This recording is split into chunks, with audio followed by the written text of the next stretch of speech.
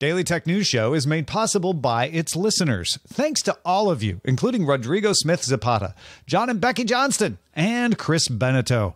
Coming up on DTNS, why is Dyson so popular? Why you should turn off your notifications, and how streaming tech is changing how artists make music. Is it bad?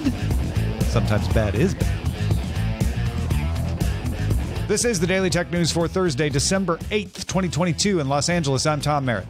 And from Studio Redwood, I'm Sarah Lane. From Austin, Texas, I'm Justin Robert Young. And I'm the show's producer, Roger Chang. Oh, folks, we've got bad news for Microsoft. You know, the poor little plucky upstart. Let's hear about it with the quick hits. Yeah, Tom, as you mentioned, it was worth a try, despite Microsoft signing a 10-year Call of Duty deal with Nintendo and also Valve. The U.S. Federal Trade Commission has filed a lawsuit to prevent Microsoft's acquisition of Activision Blizzard. The FTC believes allowing the acquisition would enable Microsoft to suppress competitors to its Xbox gaming consoles and its rapidly growing subscription content and cloud gaming business. In other words, it's about what Microsoft would become capable of, and it's also about cloud gaming. Gosh, I feel like somebody said that exact thing on the show. It does feel familiar. Weird. You know, and that person was so humble. He is. He's so humble. He won't even acknowledge him by name. He'll just heavily imply it was him, whoever he is. May he continue to give us pearls. The Wall Street Journal sources say Google will merge Waze into the Google Geo division. That's the division in charge of Google Maps, Earth, and Street View, which you may be like, wait, it wasn't in there already? No, it wasn't, but it's going to be. Google reportedly will continue to offer Waze as a separate navigation app. However, Waze CEO Neha Parikh is expected to leave the company as a result. The European Union published the text of its new rules requiring manufacturers to support USB-C charging in devices, including phones, tablets, digital cameras, headphones, and handheld video game consoles.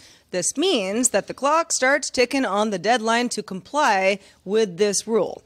The short version is that by December 28th, 2024, new phones shipped for sale in the EU must have USB-C for charging. That includes iPhones. Laptops will not be required to comply until April of 2026. So a little bit different depending on what kind of device you're talking about. And devices may offer wireless charging alone if companies wish. So the new iPhone that comes out in 2025 will be wireless only. Got it. In 2019, the U.S. awarded a contract for the Joint Enterprise Defense Infrastructure, or JEDI, to Microsoft. But Amazon sued over the selection process. After a review and additional objections from Oracle, the Pentagon announced it was going to stick with Microsoft. But then in 2021, the Pentagon changed its approach, and now what is being called the Joint Warfighting Cloud Capability Effort, or JWCC, has been awarded to Amazon, Google, Microsoft, and Oracle jointly. You get government money, and you get government money. Google announced two new settings for the Chrome browser. Memory Saver will put active tabs to sleep and reduce Chrome's memory usage by 30%. That sounds good to me. Tabs will have to wake up when you need them again. And Energy Saver will limit background activity for sites with animations and videos when laptop batteries drop below 20%. The features are available now in Chrome 108 for Windows, macOS, and Chrome OS, arriving in the coming weeks. All right. Dyson has a new product.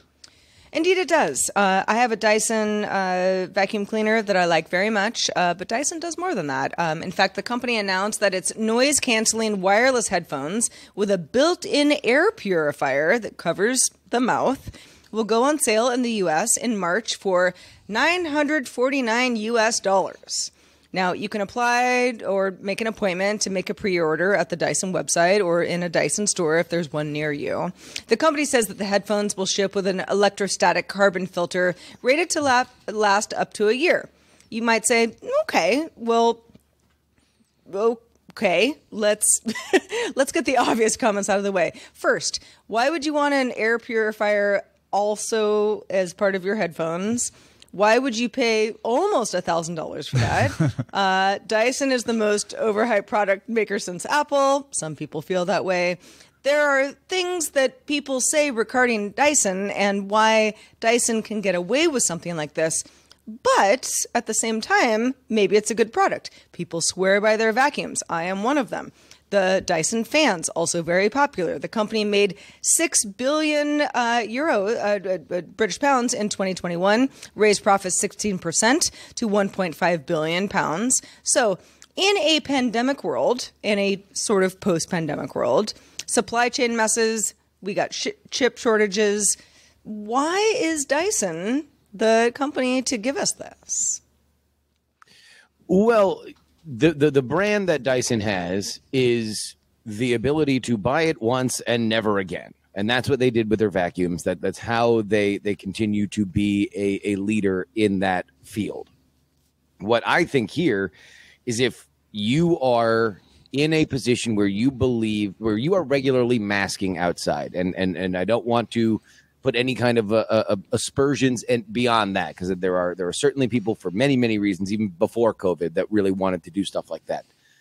Then spending $1,000 on something that you're going to trust with your life is not all that crazy. And for people that have a lot of anxiety, specifically around traveling, then having headphones on them is also very, very important. And if they are more effective than a mask, because it is an actual air purifier, then, you know, look, I would like to see some of the studies on how well it filters things out, but I trust Dyson as a brand to offer stuff like that.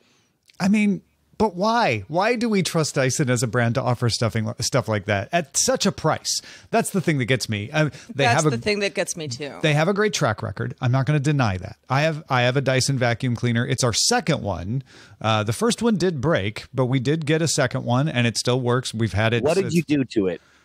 The first one that broke, I don't even remember. I'm blaming you. Your brand is worse than Dyson's in my mind. But my brand as a user of devices is probably worse than Dyson. I'll concede that, because the second one we got in 2006, 2007, and we've had it ever since.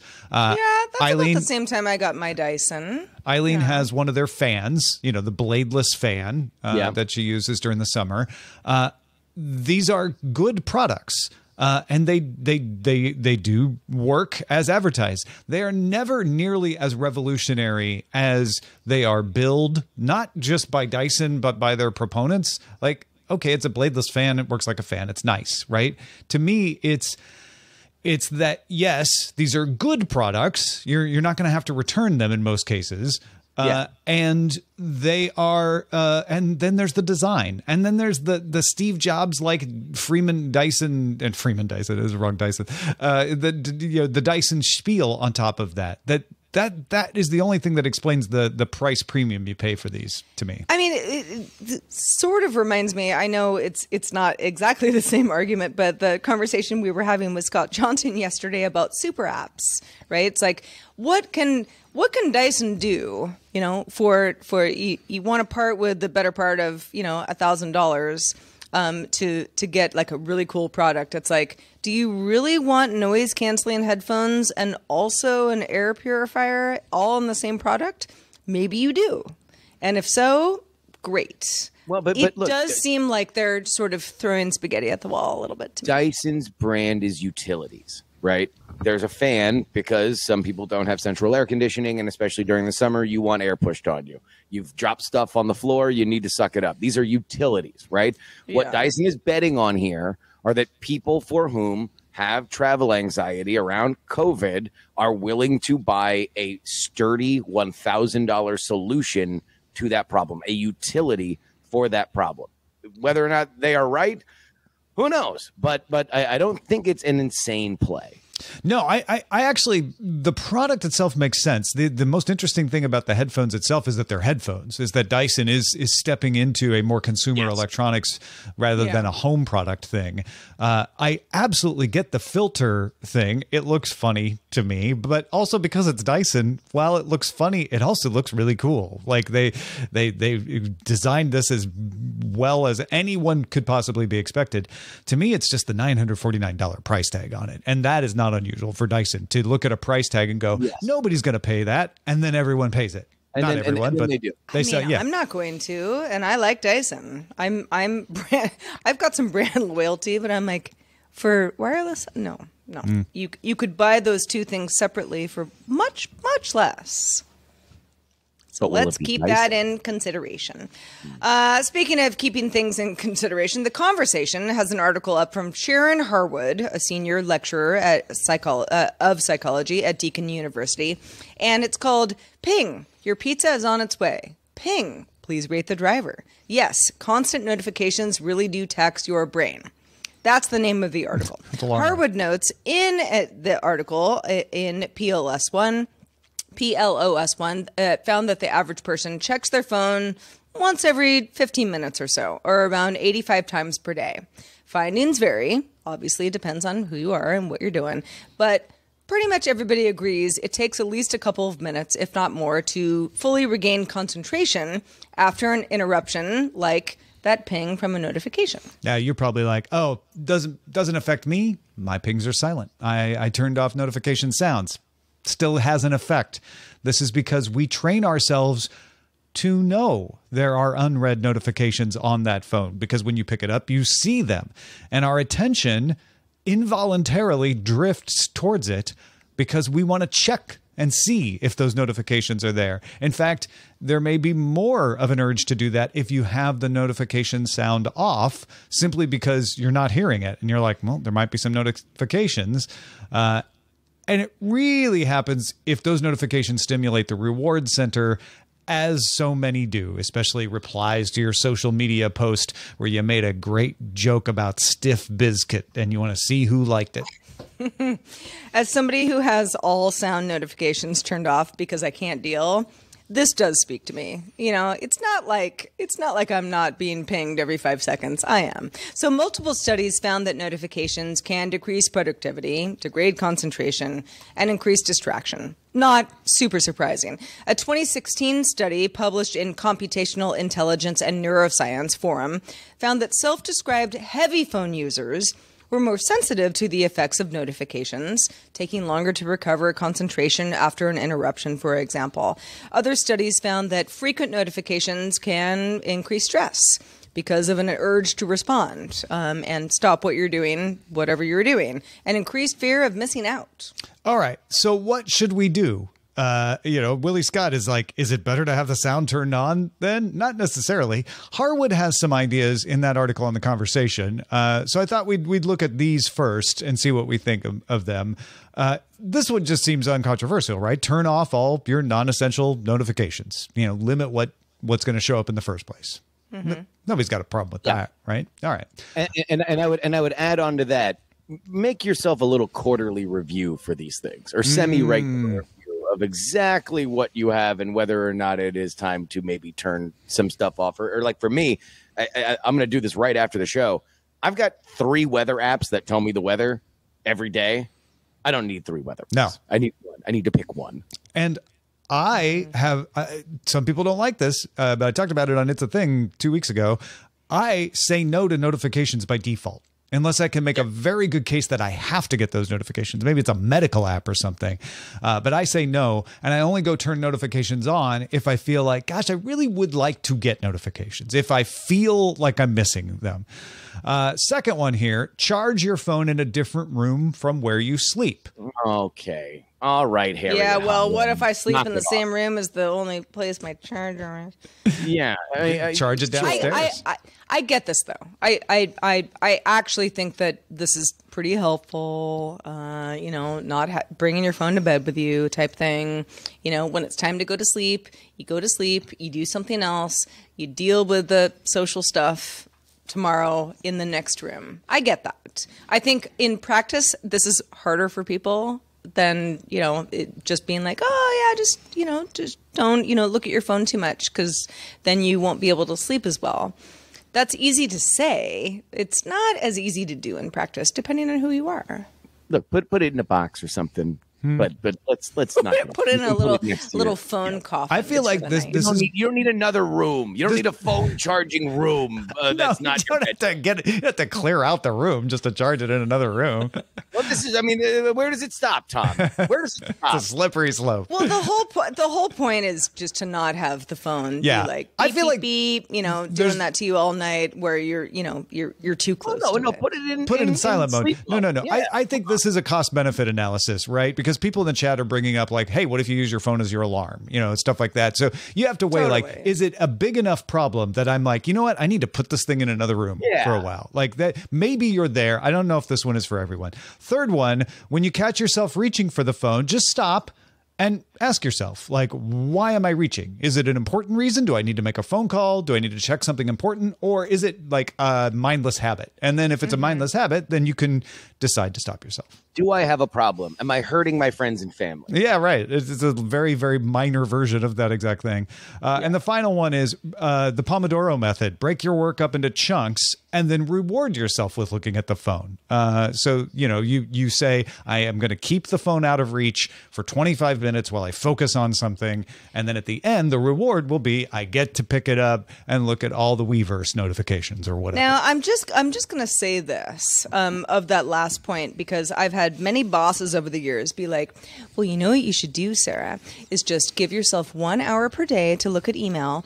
And that's when you do email, and then you just do your work the rest of the time, and that's how you are more productive. And I was like, middle finger up to you, because that's not how most people work. Nope. So I really don't like. I don't really subscribe to the whole like only do social sometimes. And then make sure that you don't do it the rest of the time, because life happens. Well, but again, this is not like ignore important notifications. If you've got an SMS from your doctor, this is set yourself 20 minutes. Just say, I'm going to work for 20 minutes. Set yourself up for success. And then I'll look. And then I'll go back and work another 25 minutes, 20 minutes. Then y'all look, rather than just having it there and you're constantly like interrupting yourself picking it up. I think. I'm very much on the train of, when it comes to a certain point in the night, nothing on my phone is going to be helpful. All it's going to do is keep me from sleeping. So I get that. It is good to turn it off. I just feel like when people kind of give me a recipe for like, here's how, your life is going to be better. Using your phone like very minimally. I'm like, that's not how most people work. I will final word on this say that there is a societal impact here, that the expectation that we have, not only with work, but also with personal relationships, to get back to somebody faster, if not immediately, has increased beyond the days of like, if you called your friend 5 times on the phone, there's no guarantee that they would get it. Right. That was, that they would even check their answering machine. So I would like to blame society. Yeah, I think we all shall. Too. Good job, society. Way to go. Yeah, way to go. Speaking of getting a notification on your phone, hopefully you are not turning off notifications from all of our social networks, because they're incredibly important. They are. They're really good. When you finished your 25 minutes of focused working in the Pomodoro method, pick up that phone and look at DTNS Show on Twitter, Daily Tech News Show on TikTok, or DTNS Pix with an X, DTNS PIX on Instagram. Wired has an article up about grime musician Stormzy and how he has built up his own empire largely on the backs of the hashtag Merky, hashtag MERKY. It's a very interesting story. Go read it. We'll have it linked in the show notes. Talks about how Stormzy started this at a time when social media was different, and discusses whether it's replicable in the current world that has changed very much since Stormzy first started in the mid-teens. In that discussion of how things have changed, the article notes some of the best practices that artists follow to go viral today and get a hit song. Songwriters try to create tracks with a 10 to 20-second hook that can easily be used for TikTok dances. Artists also follow a formula for title tracks that has a 5-second musical intro before singing begins. The first chorus is at 45 seconds, 3 verses, and then stops at 3 minutes and 20 seconds. That's exactly the pattern that Taylor Swift's Anti-Hero follows. It's meant to optimize streaming listens so they stay interested and play the song to the end, therefore rewarding it in the algorithm. Okay. So that's not the only approach. Sometimes choruses hit at the beginning of the song, and 3 minutes is starting to look long as more and more songs are around 2 minutes. Heck, Post Malone put the chorus of Rockstar on loop for 3 minutes and and got 41 million views, helping it hit #1 on Billboard. Well, But of that's course- Post Malone. What a Yes. hit maker. But of course, the opposite tactic is to make a long album that feels more like a playlist, something that Drake has used to become the most streamed artist on Spotify for several years. The rise of chill hop and chill hits centers around something that lets you play in the background for as long as possible. And most recently, if your song sounds good and died, you still have a great chance of going viral on TikTok. In fact, Thundercats' Them Changes came out in 2015, but hit Billboard's R&B chart in October after it caught on with a sped-up version in September on The Talk. It's going to be tempting to say that this is somehow ruining music, but it is not new. The size of vinyl discs limited song length a long time ago. Do we have an increased problem, however, when it comes to streaming behavior? I don't. So the thing that people would say, Sarah, is, these are formulas, and they're not making music for music's sake anymore. They're hitting this post, and all the songs are going to sound the same. Okay, that's okay.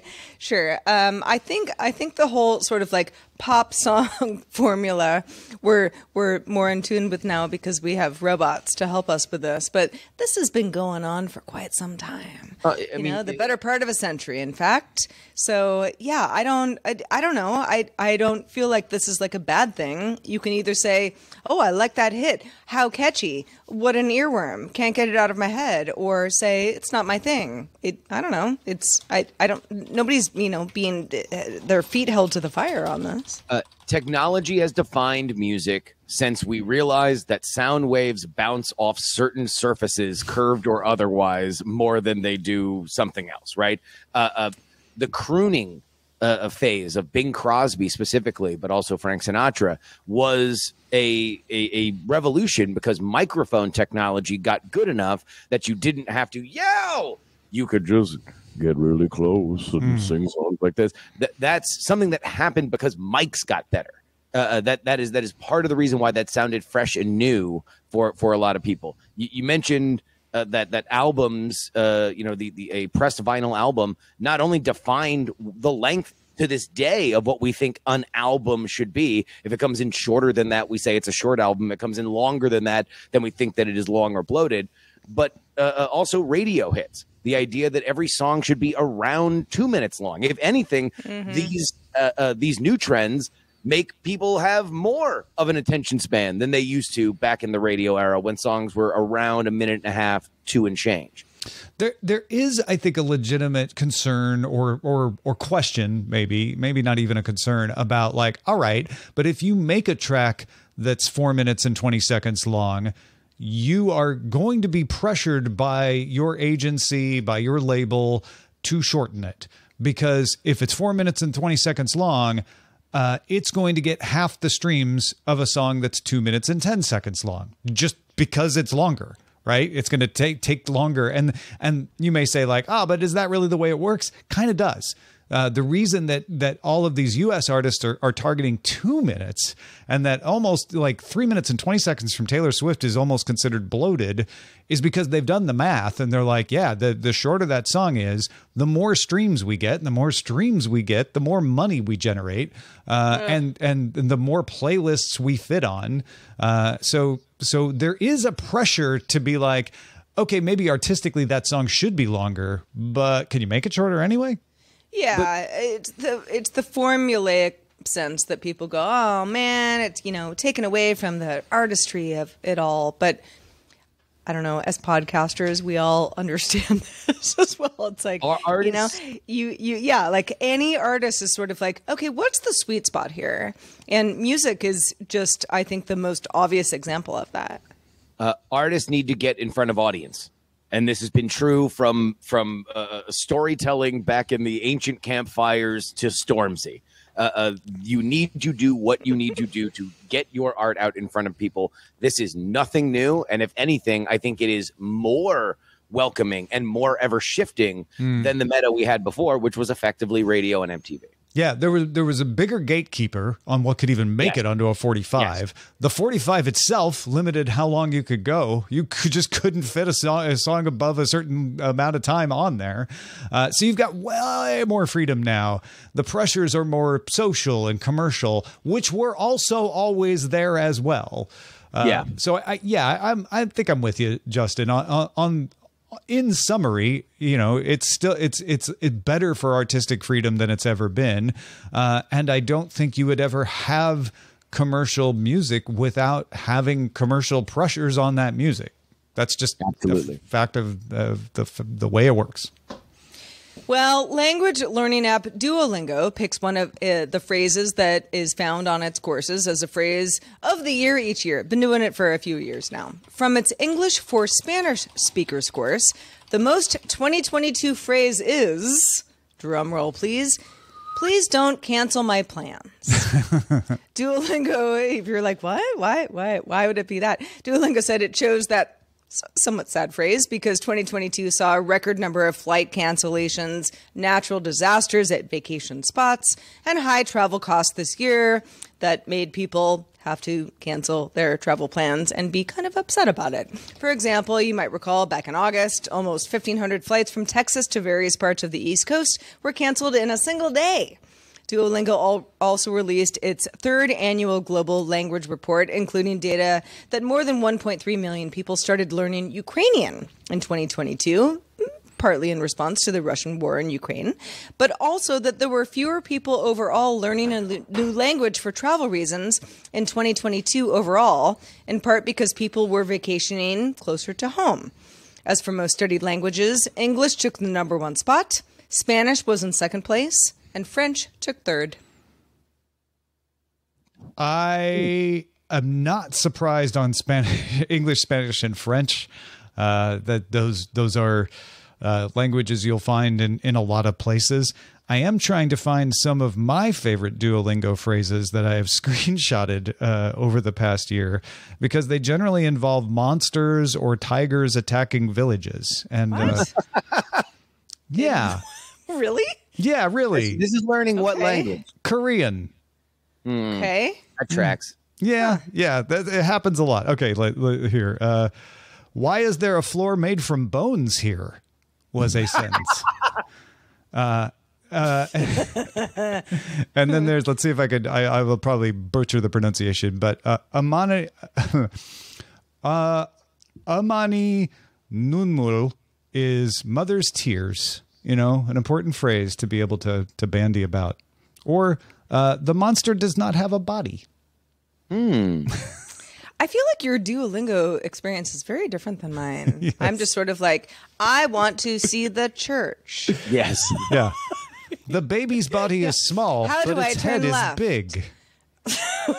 Dude, Koreans live, man. This is great. Right. Yeah. This is I can't wait to use all of these the next time I visit. All right, let's check out the mailbag. This one comes from Vladimir, who was chiming in on our conversation with John Cederberg the other day on driverless trucks and technology in general. Vladimir says, on the driverless trucks and vandalism tip, the first scene that comes to mind is the one from The Fast and Furious, where the drivers are defending from the cars hijacked by shotguns. Vladimir says, I wonder how this would work with driverless trucks. He also says, my few cents on the subscription model for vehicles. While I hate paying for unlocking something that's already there, if all these locked features reduce the original purchase price of the vehicle, and then you pay extra for unlocking these, you're going along versus the full price of the vehicles that we pay now. might be something to consider. Okay. I agree with you there. I feel like subscription models will eventually get more money out of the consumer than the alternative, but it does give you some options. What's that I hear? John C. Dvorak yelling, they'll never lower the price. Never. Yeah. But it's a scam. But maybe if you could show that, I don't think it's impossible that some car company could actually, make a go of saying like, yeah, these cars are cheaper. And then you could jailbreak that car that you paid very little for and get all the features. Indeed. Well, thanks to everybody who writes in. Please do keep that feedback coming. Feedback at dailytechnewsshow.com is where to send the email. If you think about anything we've talked about on the show or might talk about on a future show. Justin Robert Young, we want you to be on all of our future shows. So let us know how we can keep up with you in the meantime. Well, you can listen to the program for which I host with Andrew Heaton and Jen Briney. It's called We're Not Wrong. The most recent episode that went live today is all about the Twitter files, what it means culturally, politically, and more, along with all of the disturbance that happened from one post on another rival social media application where the former president of the United States made mention that possibly we should suspend the Constitution because of the Twitter files. Listen to all and bask in our opinions. We're not wrong. Indeed. Good stuff there. Also good stuff is Bex Fortin. Bex Fortin is one of our top lifetime supporters for DTNS. So you know what, Bex? We wanted to give you a little shout out today and thank you for all of your support. Yeah, man. Bex knows where it's at. You could be like Bex. Patreon.com/DTNS. I spilled the tea today on the editor's desk, but only patrons get it. I talked about numbers and revenue and jobs and all that sort of stuff. You got to get that by becoming a patron. Patreon.com/DTNS. Kimono was open. Yeah. Yeah. Speaking of patrons, we do have an extended show for patrons. It's called Good Day Internet, and boy, is it fun. You can catch it as soon as DTNS wraps up. But just a reminder, we do the show live. We're live right now. You might be watching or listening after the fact, but you can catch the show live Monday through Friday at 4 p.m. Eastern, 2100 UTC. Find out more at dailytechnewsshow.com/live.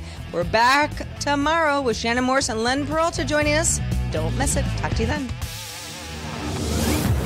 This show is part of the Frog Pants Network.